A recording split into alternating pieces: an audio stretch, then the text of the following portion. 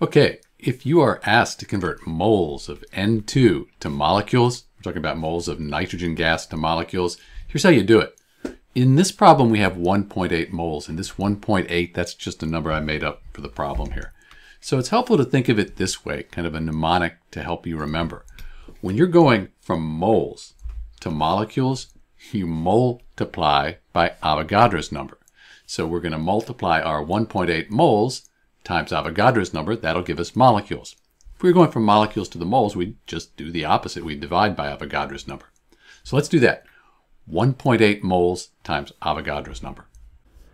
And note that Avogadro's numbers, that's 6.02 times 10 to the 23rd molecules in 1 mole.